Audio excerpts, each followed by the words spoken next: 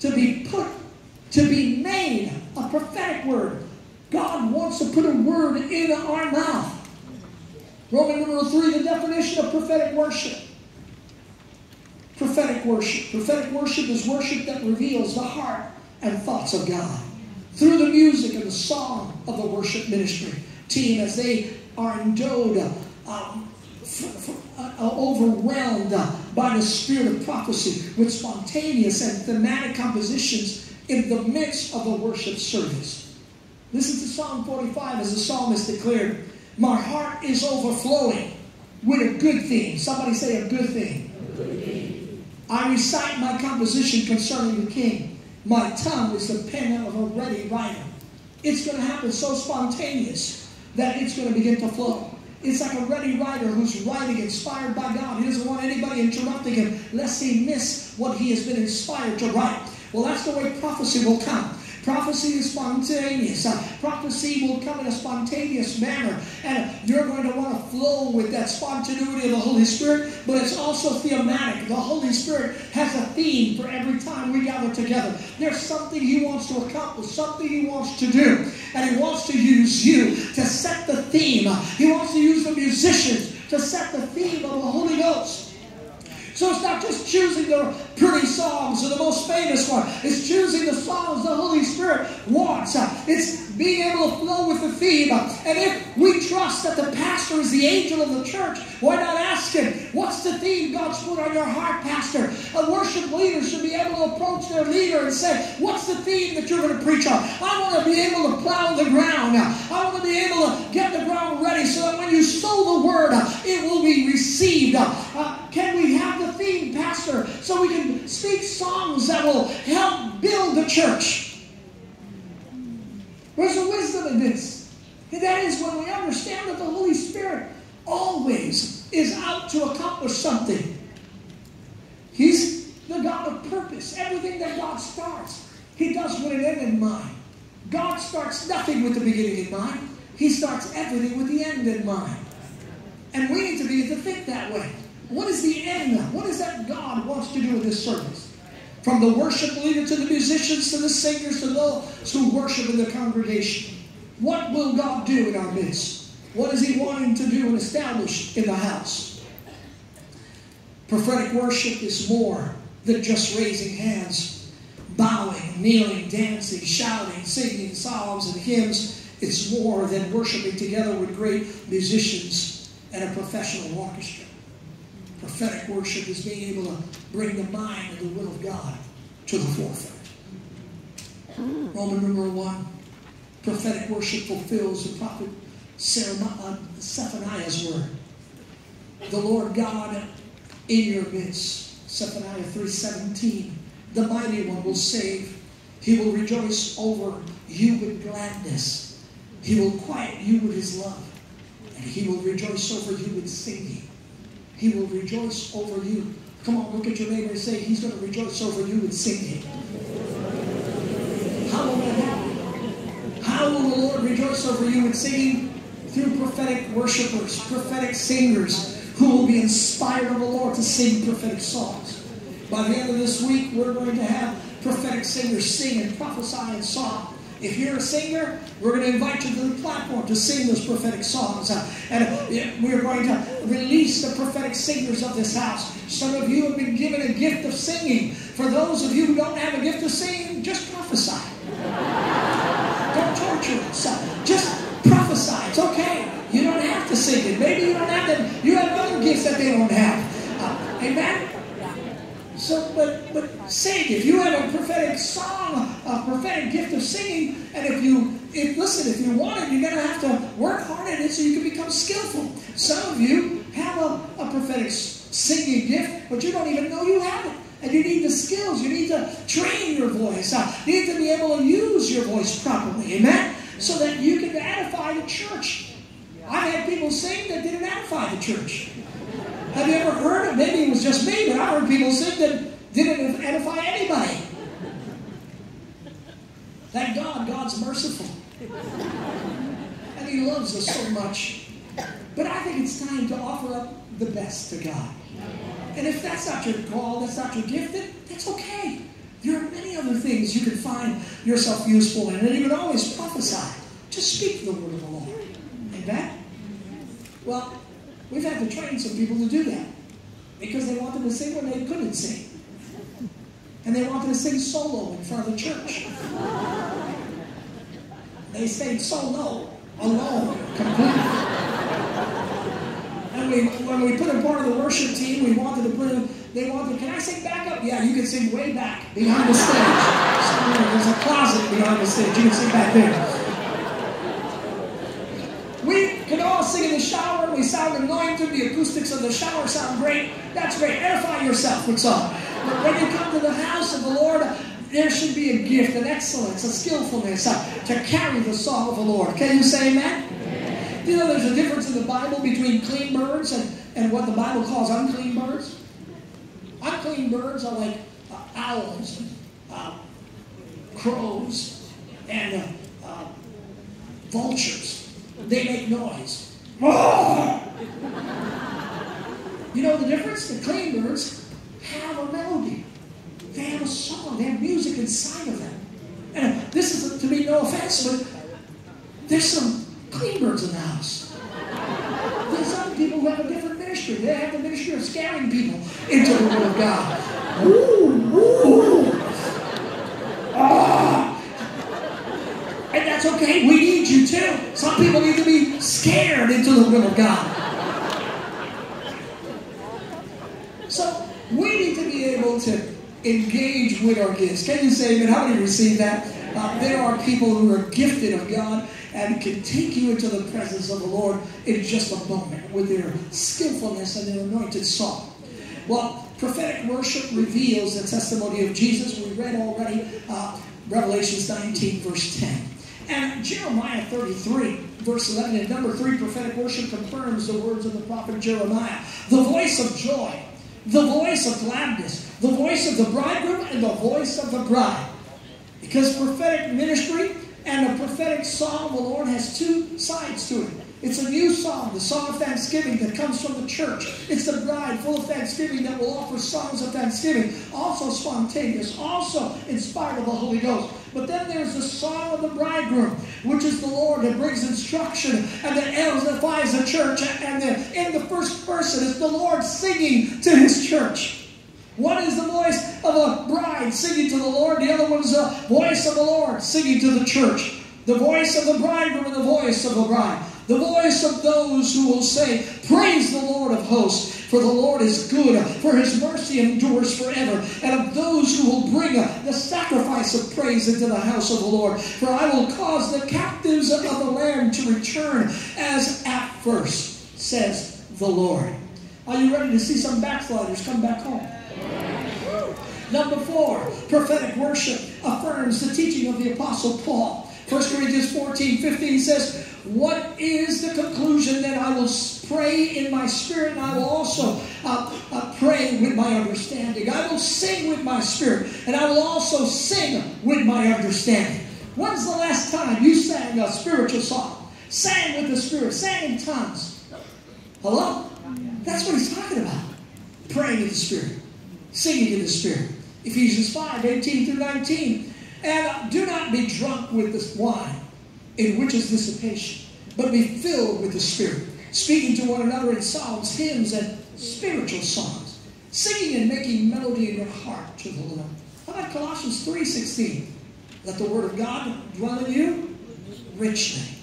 Because if you have a deposit of God, then you'll have something to sing and something to prophesy. Number 5, prophetic worship has the same components of prophecy. In Revelation chapter 1, verse 19, as we continue to lay a foundation here, these are the elements of prophecy. It was told to John, write the things which you have seen. That's the past. Write the things which are the present. And write the things which will take place after this, the future. It's the ability to foretell the future. Somebody say the past, the present, and the future. That's what prophecy can engage in those areas. There is, listen, the Bible says there's a time for everything under heaven. But in heaven there is no time. If you could ascend to heaven, you might be able to see the past, the present, and the future. Prophets when they are inspired of the Lord, they're inspired sometimes with things of the past so that people understand that God knows these people. That He knows them, that He knows their trajectory, that He knows where they came from. They'll prophesy about their presence so they are aware that He's very much alive right now. But they'll also prophesy about their future. Amen? God is not the God who just foretells the future. He creates the future. And I believe that God wants to reveal the future to His church. Roman numeral 4, as we race to the end of this lesson. This is the longest of the lessons, and it happened right after lunch. I hope you're still awake. Come on, give somebody an elbow, a Holy Ghost elbow, and say, stay awake, come on. David prophesied. Remember David was a prophet? David prophesied about the future. What would happen if after this week you begin to see the future of your children?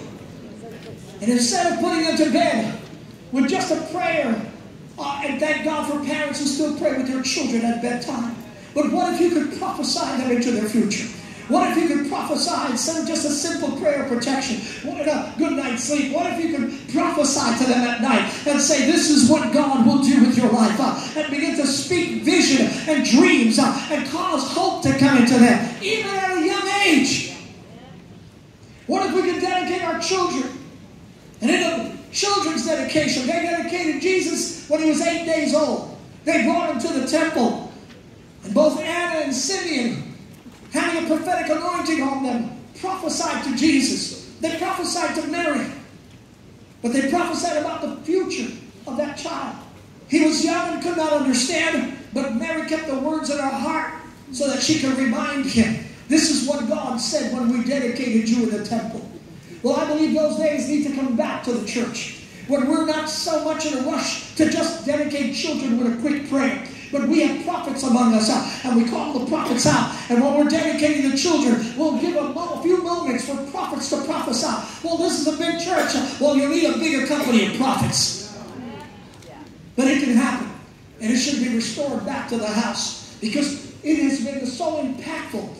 Listen, we've planted churches in different parts of the world with this understanding. And when we dedicate our children, we call the prophets of the house, and we might even invite prophets from outside that might be present to dedicate their children and prophesy. Every one of my grandkids has heard their destiny since the day of their dedication. We recorded it and then played it for them. I have a granddaughter who's now 13 years of age. And when she was dedicated, the prophet said that she would be a judge. Among the great prophets that were there were Mike Herod and many others who prophesied about her destiny. But the word, to sum it up, was that she was called to be a judge. Well, she's 13 and not dying, but she lives to study, to know law. She is determined to be a judge. In a classroom at a school, primary grades, the teacher asked her, why did you color yourself in a black robe and a mallet in your hand? And she says, that's easy, teacher. It's because God said I'm going to be a judge someday. Her mother spanked her one time when she was a lot younger, of course. Her mother spanked her and disciplined her.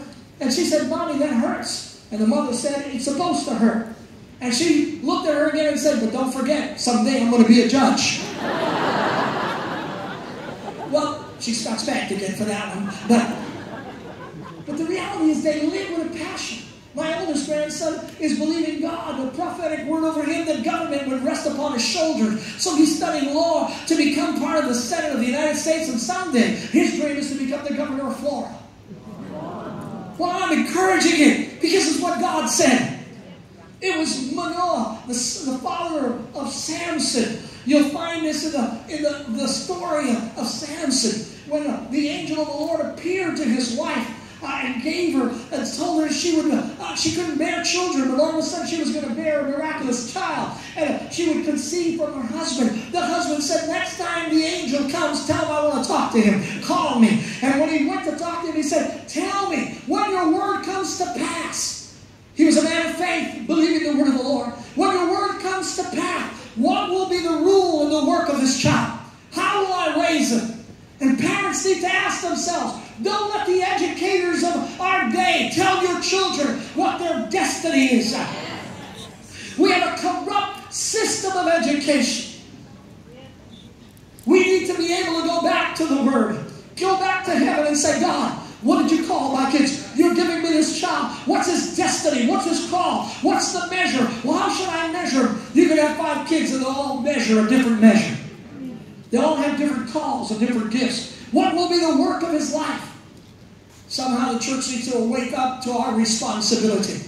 It's God gave them to you, not to the professor in the university who said, first I was an amoeba, and then a monkey on a tree, now I'm a professor in the university. We need godly parents full of the Holy Ghost that will prophesy destiny into their children. Are you with me? Come on. Listen. Prophecy. David looked at the future. Listen to the scriptures as David prophesied about the future. Psalm 22, in your notes, verses 16 through 18. It says, for dogs, and listen to the David. This is a song of a psalmist. He's singing this song, but it's in the first person. We're going to teach you how to prophesy in the first person. Not second person, not third person. If God's speaking through you, it will be like an oracle of God. You representing Him speaking to the church or singing to the church. First person. For dogs have surrounded me. The congregation of the wicked has enclosed me. They pierce my hands and my feet. I can count all my bones. They look and stare at me. They divide my garments among them, and for my clothing they cast lots. This is Jesus speaking to David many, many years before Calvary ever took place. He was prophesying about the future. This is exactly what would take place. The whole psalm is like a video recording of Calvary. Psalm 22. David prophesied about Calvary. Not only he prophesied about Calvary, he prophesied about the ascension of Christ after his resurrection. Listen to Psalm 24. Psalm 24, verse 7 through 10. Lift up your heads, O you gates, and lift it up, you everlasting doors, and the King of glory shall come in. Who is this King of glory? The Lord strong and mighty, the Lord mighty in battle. Lift up your heads, O you gates, lift up your everlasting doors, and the King of glory shall come in. Who is this King of glory? The Lord of hosts, the Lord mighty in battle. David was prophesying about the ascension of Christ. That when he died, he descended to the lowest parts of the earth, took the keys of hell and of death, opened every prison doors, and those who were dead in Christ, who were in faith, from Adam, were in Abraham's bosom, held captive. Nobody had ascended to heaven. Ancient doors were closed and had not opened. And now David sees, can you imagine David seeing Jesus show up in hell, opening up the prison doors of Abraham's bosom, and you can see there's a space between them and those that were dead without faith. But those that were kept in Abraham's bosom, Jesus descends to the lower parts and opens up their prison doors. I think David was excited. David probably said, this is what I wrote about hundreds of years ago. I wrote about this. Jesus, can I lead the choir? We need to sing a song. I know what's going to happen. You're taking captivity captive. And I wrote a song about this day. Can I lead it? And the worship minister of the tabernacle of David comes out of his keeping in Abraham's bosom and begins to set the choir. Abraham, you take the tenors. And he begins to speak to all the guys. Joshua, you speak, you take the altars with some of the women and began to put everybody in their singing place. Create a choir. And then he told them what to sing when we get up there, when we rise, when he takes us into the presence. The first thing you're going to see are some ancient doors. And you need to sing to them, open up, you ancient doors, and the King of glory shall come in. And he said, then you're going to hear an answer coming from the other side of the wall. They'll say, who is this King of glory? And you need to answer back correctly. He's the Lord mighty in battle. He's the Lord of glory. He is the King of glory. And as they approached heaven, they sang to the ancient doors. And guess what happened? The doors began to open. I'm not very good at this. But the doors opened. These ancient doors that have never opened up. And there's a whole onslaught of angels on the other side lined up. And down this corridor of angels, there's a throne, and the Father stands to receive Jesus. Jesus enters, the King of glory, and all of those of the captivity enter with him. Behind him, probably David, standing right next to Abraham, said, hey, I wrote about this one too. You want to know what's going to happen next? Because I prophesied about it. He said, I heard the Lord, the Father, speak to my Lord. And he took him to the reception of Christ in heaven. Took him to Psalm 110, verse 1, and quoted his song. I was there. I ascended by the Spirit into the very throne room of God.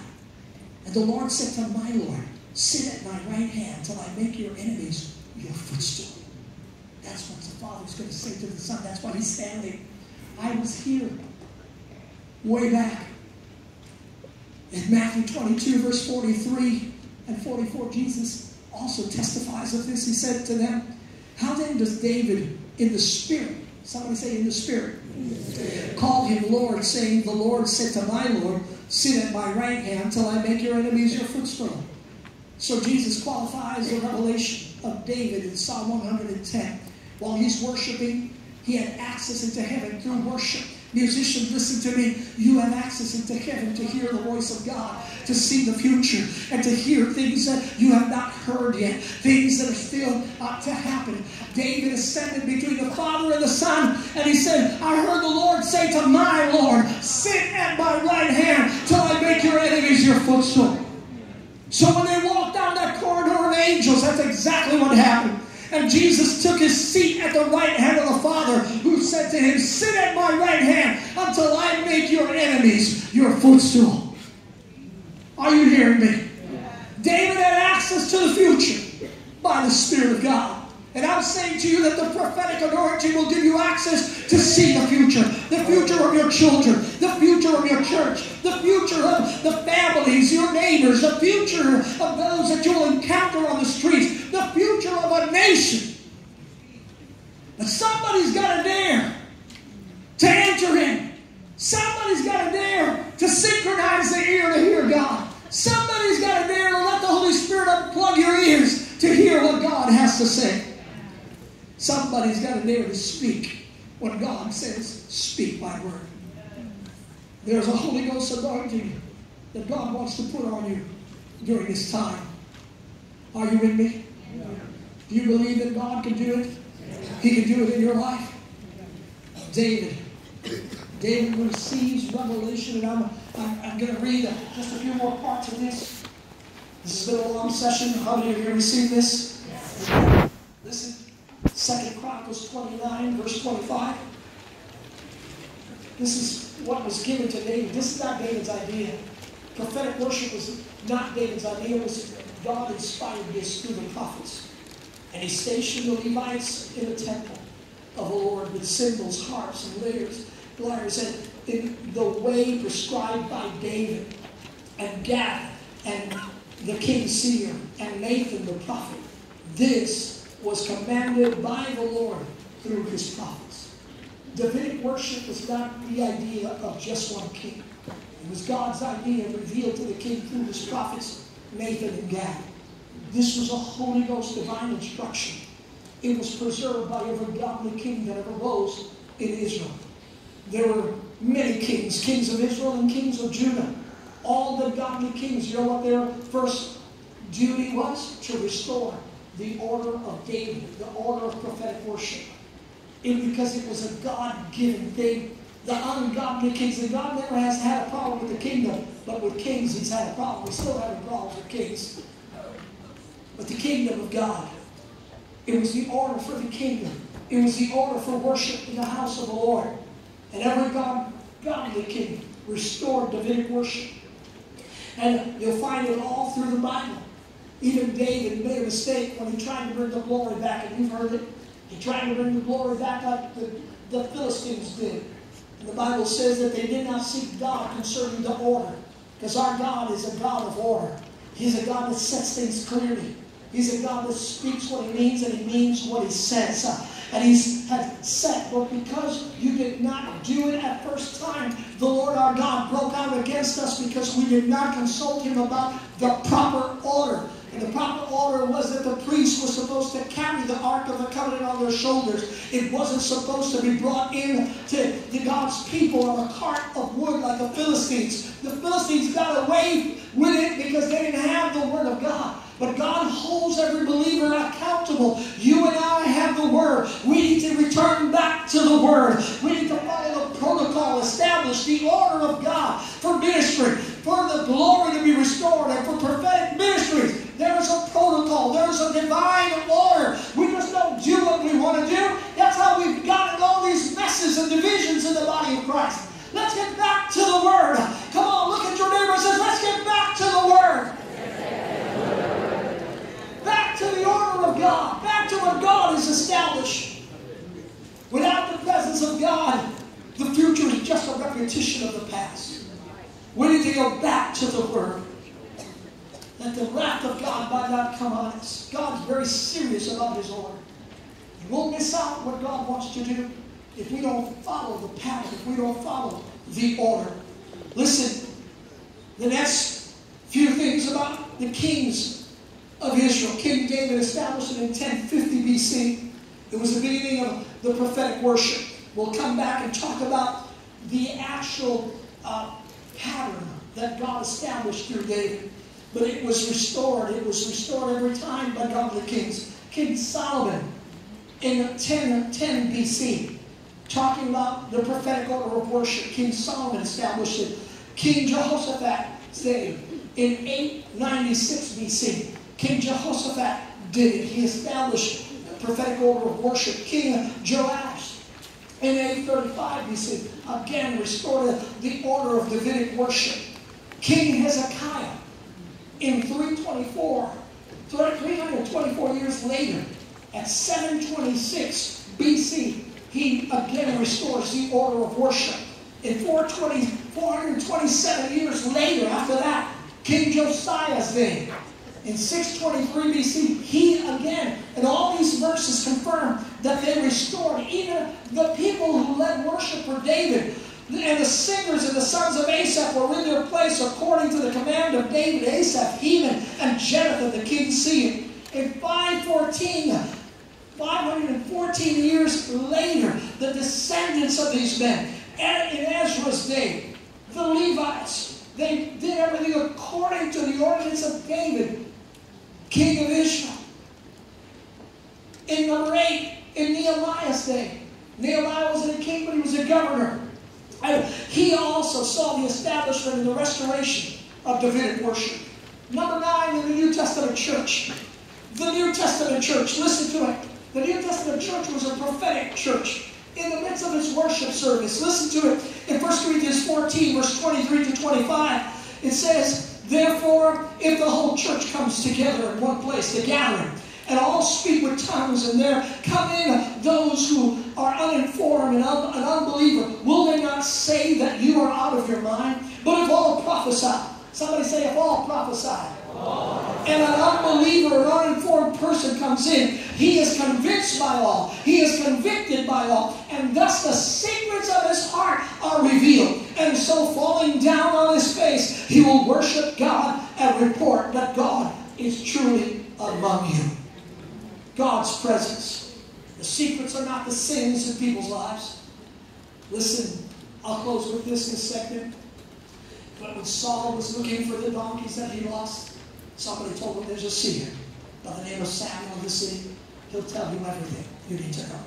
When he came in, God had already told Samuel, the man that's coming is to be the next king of the first king of Israel.